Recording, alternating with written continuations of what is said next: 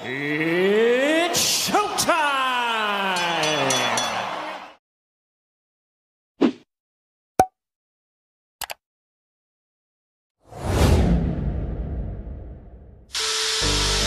Hey yo, what up, Fight World? Super Boxing Fanatic. I'm back with another one. Got some breaking news.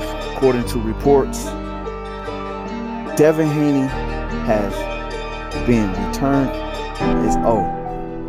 No longer with the one. And Ryan Garcia looks like he's retired. And Devin Haney said he's taking a year off from boxing. Let's talk about 1 2 1 2 1 2 about it. So I guess the commission did what they felt was right in returning Devin O by the decision that was made for Ryan Garcia using the supplements, the PED, the Ostrin, and I guess they felt like they had to do what was right, which Devin can't get back that mollywop that he got that took place April 20th in front of the whole world. I don't know if he can come back and still be the same after taking that beating that way, in that fashion, as you about to see in this clip where Ryan Garcia just dismantled Devin Haney, had this man face down, ass up on the canvas, and he got dropped like 5 or 6 times in that fight. The worst that we ever seen someone put a whooping on somebody in that fashion. You know, I just felt like Devin Haney didn't have the right game plan, overlooked, took Ryan Garcia lightly, and they just looked past Ryan Garcia because of all the antics that he was doing and saying. But it was just Ryan Garcia just trolling. And in my honest opinion, I still don't feel like Ryan Garcia took the PEDs. I think he took those weight loss supplements to lose weight. If Ryan Garcia would have known, you know, that that Ostrin was in those supplements, I'm pretty sure he wouldn't have took it. And as the doctors clearly stated, that basically that is a itty drug to be taken to try to basically enhance your performance in a fight, which you had a lot of guys that use, you know, performance enhancement drugs to, you know, increase their mass muscle, not in a performance to where, you know, it's going to help you win in a fight. That don't have anything to do with it. I just felt like Ryan Garcia was the better man. He did what he had to do. And from the jump, Devin defense was suspect. His chin was suspect. Ryan Garcia, Devin threw that jab. He countered him with that hook. You're going to see Devin eyes go in the back of his head. That threw Devin off the whole fight from that first hook.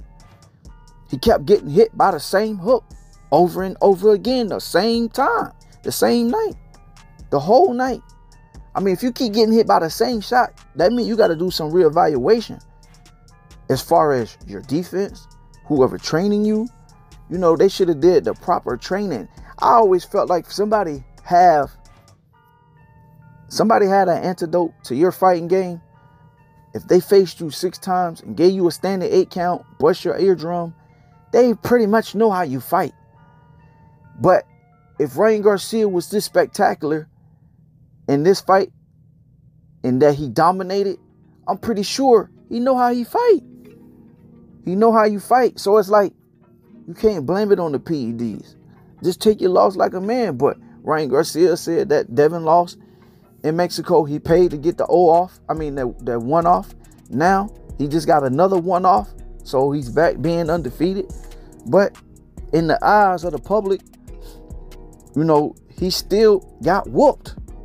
He got beat up bad. which his daddy should have stopped the fight. Ryan Garcia showed him, hey, look, you gonna stop the fight? Ryan Garcia did what he had to do. And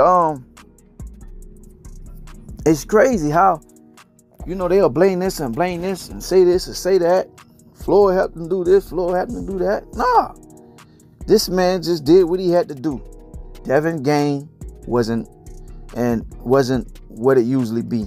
And they didn't say that against Loma when they beat Loma. Devin was the bigger guy. They didn't say that against George Kambosos. Devin was the bigger guy, and you can clear. I made a video about it where he talking about, oh, you too small. He clearly saying it in the video. You too small. You too small. And now, you know, Devin was supposed, he had a, you know, mandatory to fight Sandor Martin, the guy that retired Mikey Garcia and knocked down Teofimo Lopez twice. So I wonder what the WBC is going to do now, being that Devin just announced that he's going to be retired for a year. Is they going to strip him, take that belt away from him, and give whoever got the interim WBC belt, make them the full champion? Let's see if they do that. I just feel like there shouldn't be no way that he can still be retired and still have the WBC belt.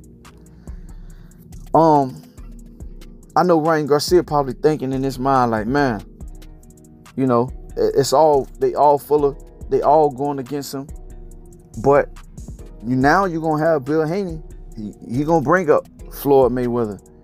He gonna say this or say that. And I'm gonna do a video about, you know, Eddie Hearns talking about that fight with Sandor Martin and Devin Haney, because it went to a purse bid and didn't nobody really bid on it. But Bob Arum said he would put up, I think it was like 2.5 or 3 million, you know, and then Eddie Hearns and Matchroom, they didn't want to put up the money. They said they wasn't in the business of losing money.